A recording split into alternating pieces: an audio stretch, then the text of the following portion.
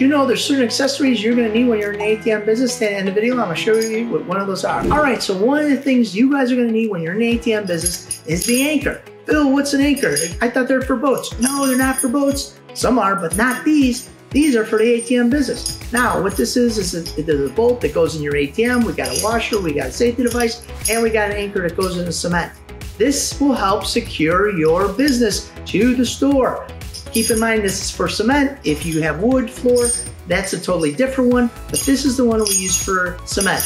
This will keep your ATM from growing legs. This will keep your ATM from leaving the location. This will keep your ATM secure in case somebody wants to try to rock it and cause somebody else to be harmed.